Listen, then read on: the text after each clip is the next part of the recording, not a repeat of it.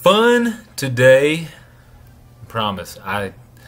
It's weird. Some days I feel so energetic and hyped up, and today I feel like that. And everything. I mean, everything's going great, but it's weird. I don't know if anybody else has ever felt like this, but like being in frequency or in tune with stuff, and I'm feeling a little bit off tune. I don't know if I need to like tune myself back into right frequency or whatever, but anyway, I'm just saying that this for no reason, because I wanted to say it, I suppose. So today we're going to be getting into chapter 3, Buckaroo. So a recap. So now our main character, our hero, Sir Aegon, he had lost his legs, had him cut off, stabbed to the heart, dead, come back to life, finds out he is been enchanted by a magical sword that was made by Merlin that now gives him super strength, even though he's dead, doesn't have a heartbeat, and he has no legs. So seems like it would suck, but I think he's doing pretty good. Last we left off, he was cleaning up the castle, which was filthy, and excited to see where the story goes. I know where it goes. I wrote it, and I hope you guys are enjoying it. Please tell me if you are, and tell me if you aren't, because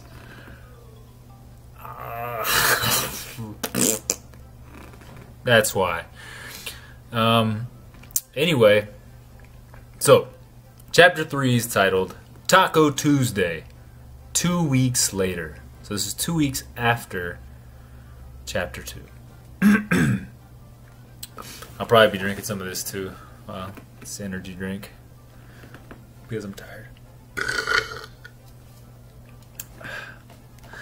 I know. It's very professional. Don't worry, I have water too. This isn't sponsored by anybody, but never hurts to get it. Maybe they'll send me something when 4 people watch this. You know, I've been wanting to do stand-up, and I've been thinking about it. I suck at telling jokes. Like, I don't even have any jokes. Well, actually, I do have some jokes I wrote down. I'm going way off topic here.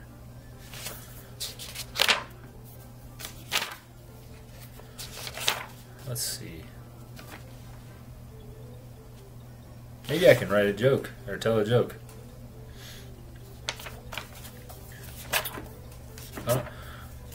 Maybe that would be funny.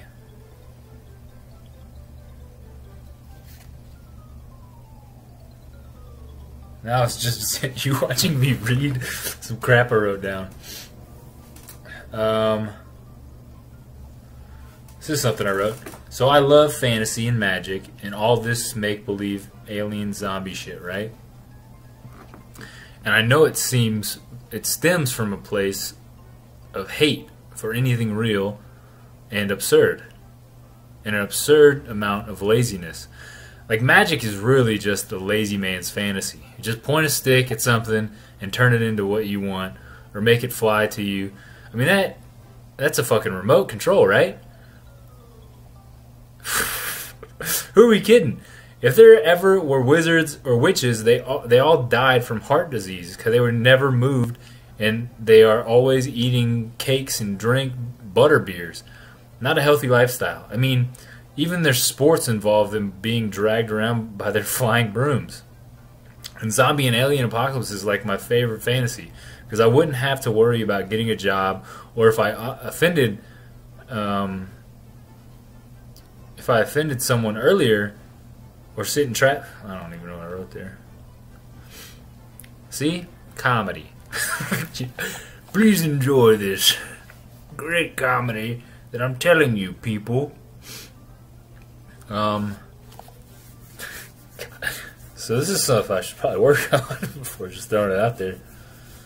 Okay, I love to play video games. They really fulfill that eternal need to pretend to be an NFL quarterback or a floating Japanese half-robot, half-woman samurai. You know, it really scratches the itch. One thing I hate about video games is how much I suck at them. I mean, I get destroyed by all these little kids that are so good at virtually shooting me in the head, I want to shoot myself. I invest so much time in trying to kill people online, it really makes me wonder if I should just try it in real life. Oh, I'm just kidding. That's a joke. You know, these games are really training a new generation of soldiers. The military will be made up of autonomous robots and remote-controlled ones, and the soldiers will literally be playing video games in real life. My favorite game, though, is NBA 2K. Create a player. Basically, I create this freak athlete that goes from being an undrafted bum to the best player in the league.